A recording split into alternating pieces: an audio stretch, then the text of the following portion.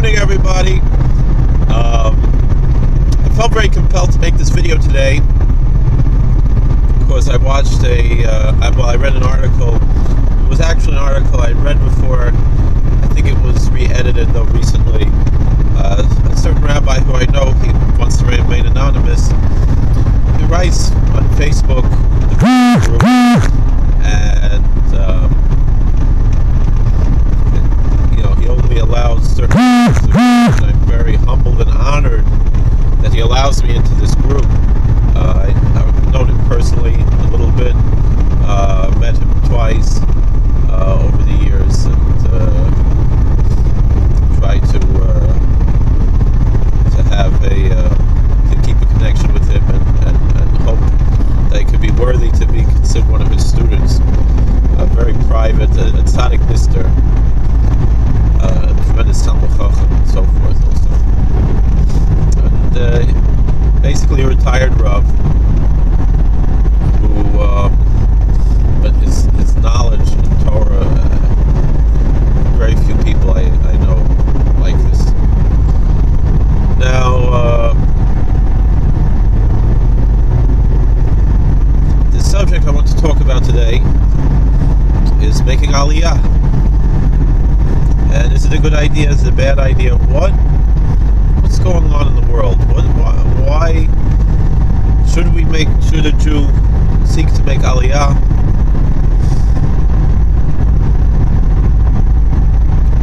What does it mean exactly? I remember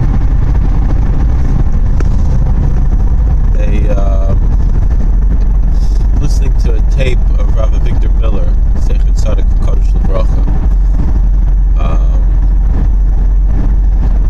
who said as follows. At the end of the shiurim, you'd have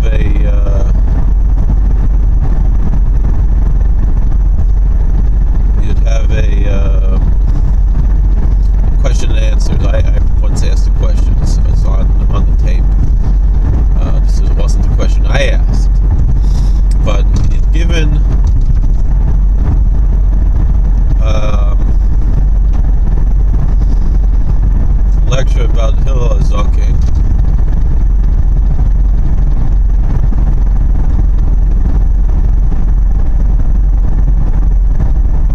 and he described how Hillel Azoking, I wasn't aware of this, and maybe I'm wrong, but that he lived in Bavo, and later in his life he came to Israel. I would have thought Hillel Azokin was first from the Zugos before, and then went together with Menachem, and then when Menachem left and Shammai came in, so I'm not sure if I have the information exactly. I don't remember, it was a long time ago since I heard the tape. I'm talking probably 15 years ago I heard this tape.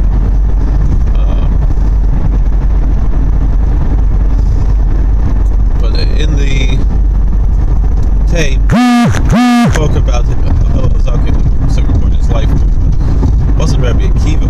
Maybe I'm confused with Rabbi Akiva, but I'm pretty sure Rabbi Akiva his whole life lived in there, so also I'm not sure. One of them that late in their life, maybe they're 80 years old, until they moved to Eretz, something like that. Don't remember exactly. And it could be somebody else. I'm not sure. Maybe I'm confusing with somebody else. Again, it was a long time ago. Neither of those really make sense to me. That should be who it is. But anyway, so I don't quite remember. But there was this particular one of the major Tanoim, one of the more famous Tanoim. I remember it was a particularly famous Tana.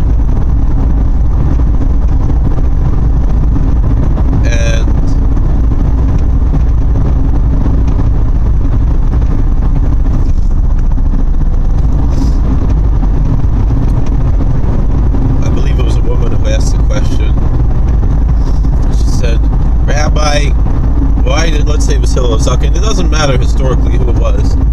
Why did he wait until he was 80 years old to make Aliyah? Right? That's the type of question she asked to Rabbi Victor Miller. She know who she's talking to, you know. Anyway, so Rabbi Miller, he said he did not make Aliyah. That's not what he did. He went to Eretz Yisrael and settled there because at the time the Torah in Eretz Yisrael was stronger. If the Torah would have been stronger in Babel than in Eretz Yisrael, as was other times in history, he would have either remained in Babel or maybe even left Eretz Yisrael to go to Babel. Because the whole point is to be immersed in a Torah community, and it's not a value particularly of quote-unquote making Aliyah. It's a strong statement. It's a statement you would expect from Victor Miller, for sure.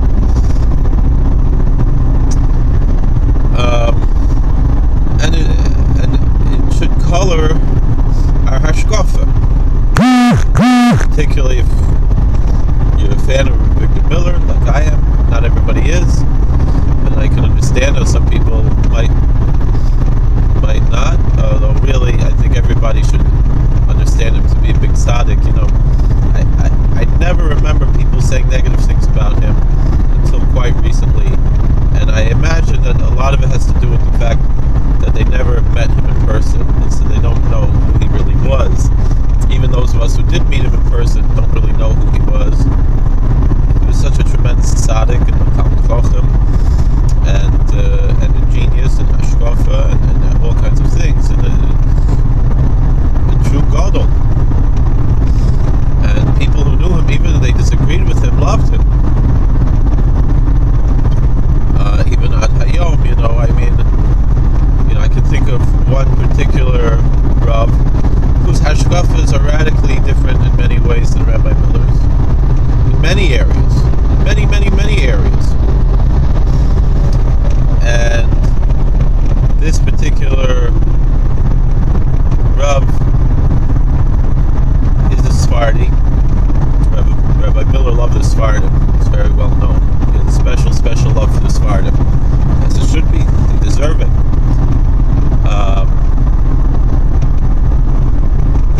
This particular Rav is a Sephardi, and he starts his lectures with Bruchim Abayim. Bruchim Abayim, because he's Sephardi, you know how we pronounce it, but and he's welcome everyone. And one time he said, and I noticed that he said that, and one time he actually explained himself. He said, why does he say that? Those who, if you ever listen to a tape of Rav Miller, he always would start the tapes, Bruchim Abayim, welcome everyone, we're about to begin, and then he would give a number of the lecture, and each lecture would have a number. Which also is a very deep lesson or something like that, you know. It's not like how me, I just start talking and I don't think ahead. You could see that Rabbi Miller not only thought ahead, that he had a number for each tape and so forth, and he counted it, but also when he was speaking, you would see, if you listen to the tapes, there's often long, thoughtful pauses where he's thinking about what is he going to say next. Not only what he's going to say, but how he's going to say it. I remember hearing I remember meeting a balabas in Manhattan, also a Syrian Sephardi, and he spoke about how the Derech HaLimud was different, how I'm not sure if he was learning in Berlin or in Mir. I think it was Berlin. Meaning, when he was younger, he went to Magen David, and then when he was a little older, his parents sent him, sent him to Berlin, and he didn't quite understand the difference in the culture between Magen David and Berlin. But more than that was that Magen David, in the traditional Sephardic approach, the boys were taught Chumash and Rashi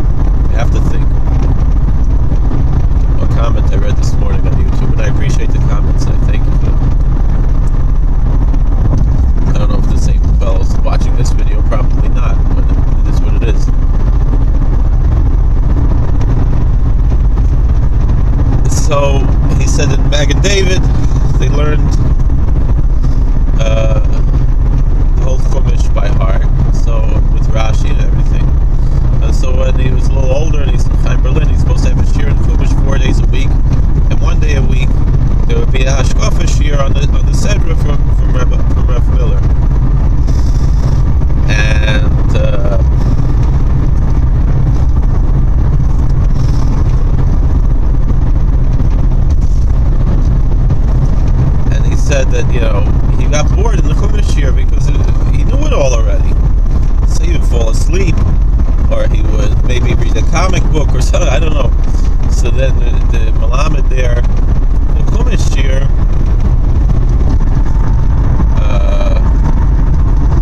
chastised him for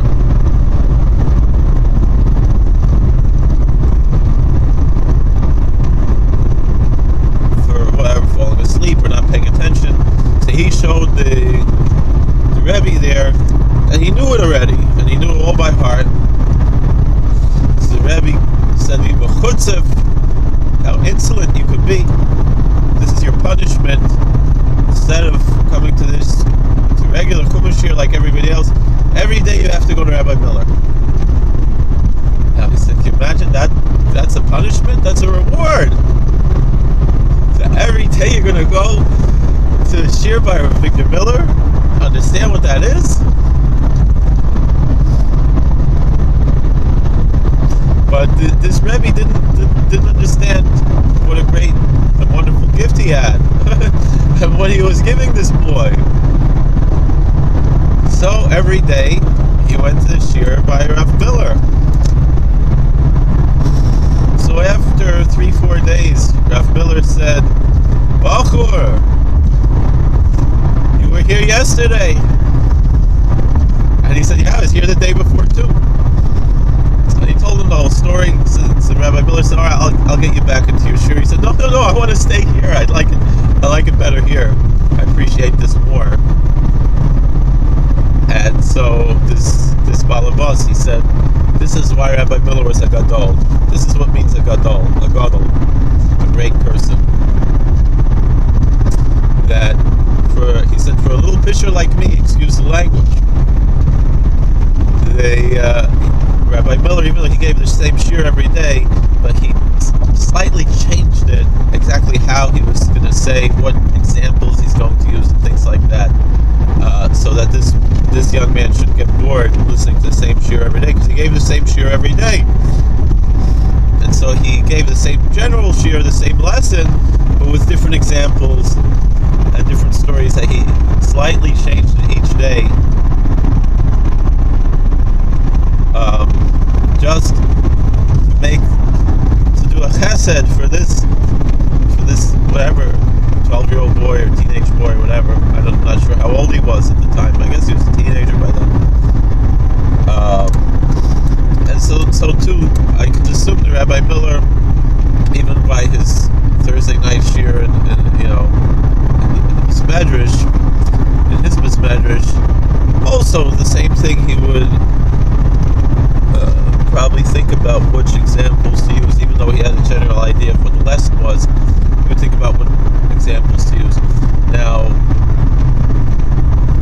this rabbi who I was mentioning, who is a different rabbi than the other one that I started off speaking about, although we'll get back to him. This rabbi, he says, why does he start his lectures with Baruch Habayim, welcome everyone? He said to emulate Rabbi Miller. And he was talking about how Rabbi Miller is an old-fashioned Haredi, but he accomplished all of this particular man is a Kubal. He said without dabbling too much into Kabbalah, he accomplished everything that the Kabbalah want. And so he happened to be in Brooklyn and whatever, and he said, I'd like to be Rabbi Miller. And they said, well, Rabbi Miller, he would take a walk every day, and you could set your clock to when he was passing by, and if you needed to talk to him, for a few minutes, you could usually catch him while he was walking. And so this Rav came to him, and whatever he had to speak to him about, he talked to him, and he got a bracha, and then Rabbi Miller asked him for a bracha. Could you imagine such a thing?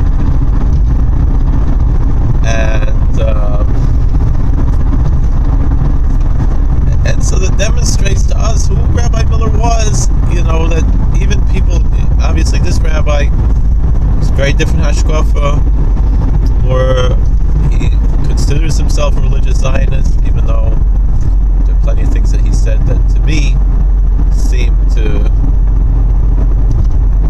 I would consider them to be anti-Zionist statements.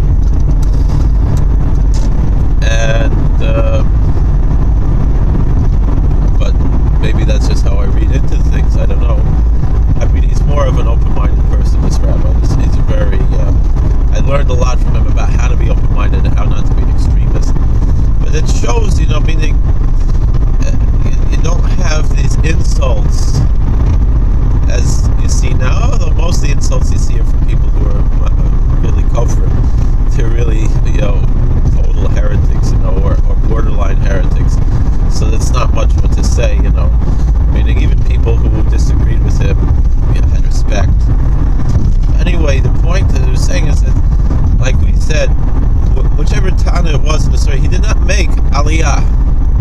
He went to Israel for the express purpose of learning Torah and being in a Torah environment. And that's also the reason why, for the most part, the Haredi communities today seek to live in Eretz Israel.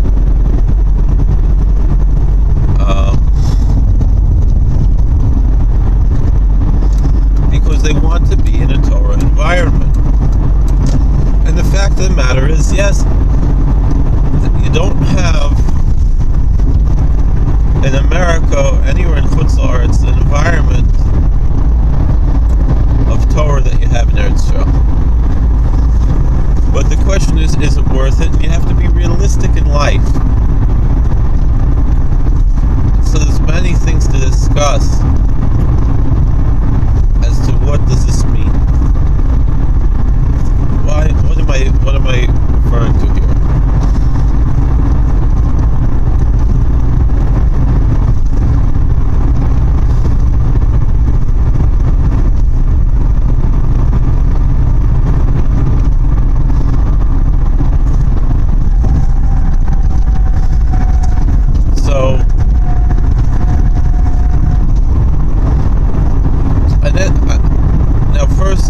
First things first, Zionists will say to the Haredi, they say, if it wasn't for us, you wouldn't be able to be here. And so you have to have Hakaras HaTov. And we discussed in our previous videos how different communities have different approaches to that statement. But then they'll go further, you have to serve in the army. Now there's different issues about serving in the army.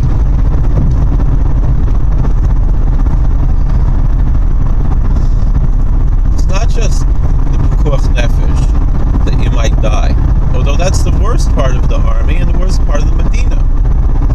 Meaning, if there was no Medina, there would be no need for this army. If it would have been under British control or some other situation, there wouldn't be the hatred. And there wouldn't need to be the army, and there wouldn't be all the bloodshed. And that's really the answer that we give, is that it's not worth even one Jewish life.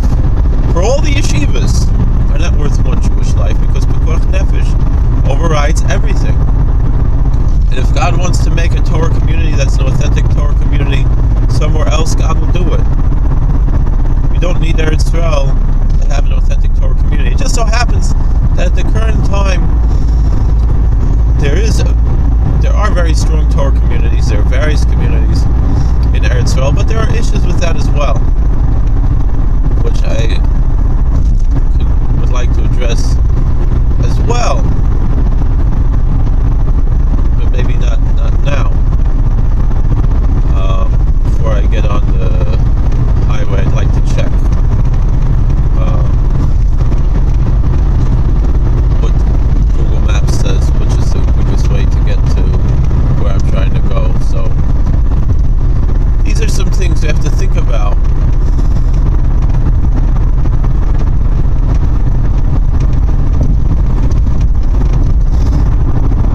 So I'm going to make another video to discuss these questions. But safe to say, it's a questionable thing. How do we approach, quote-unquote, making Aliyah, and even living in Eretz Israel without making Aliyah, which is also possible, and it's something we should discuss as well. And it's really a case-by-case situation that everyone has to examine on their own